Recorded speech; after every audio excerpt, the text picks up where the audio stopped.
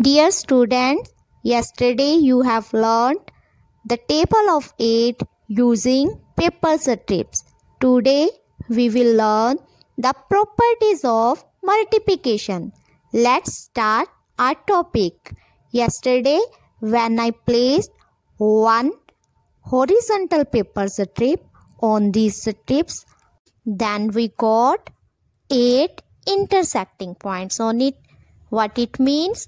Yes, it means 8 multiplied by 1 is equal to 8.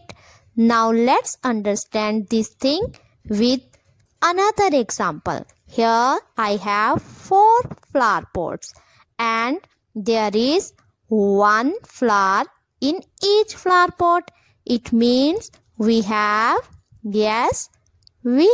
4 multiplied by 1 is equal to, how many flowers? 4.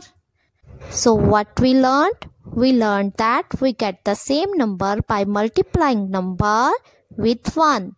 When we multiplied 4 by 1, we get the same number 4. Dear students, this rule is applicable on greater numbers also.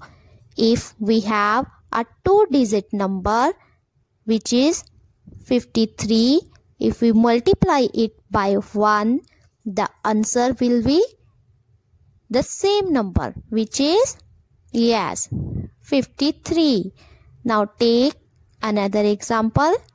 We have 139 multiplied by 1 is equal to, the answer is 139.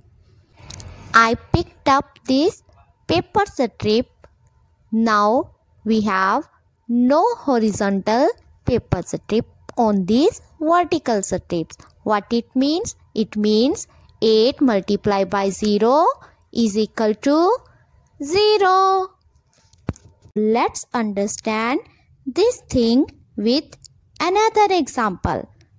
I took away flowers from these flower pots. Now dear students, we have no flower in these flower pots. All 4 flower pots are empty now. What we learned from it? We learned 4 multiplied by 0 is equal to how many flowers? No flower. It means answer is 0. We get 0 as number on multiplying any number with 0. Dear students, let's take another example. 82 multiplied by 0 is equal to, the answer will be 0. Dear students, here I have 4 vertical paper strips and this side I have 2 vertical paper strips. Now I am placing 1 horizontal paper strip and 2 horizontal paper strips on these 4 vertical paper strips. Now how many points of intersection we have? We have 1, 2, 3, 4, 5, 6, 7, 8 points of intersection. It means 4 multiplied by 2 is equal to 8.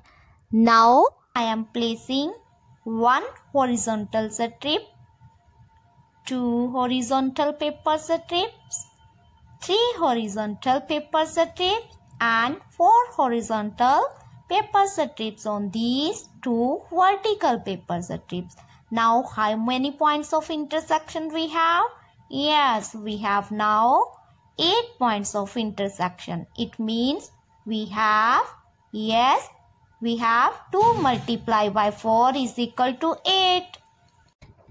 It means by changing the order of terms of multiplication, the answer remains the same.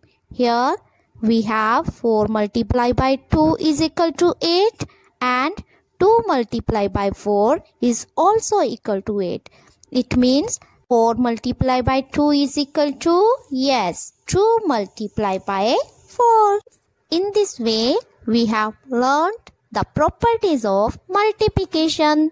Dear students, do chapter 2's second sum in your notebooks. Fill in the blanks part C and D. Thank you.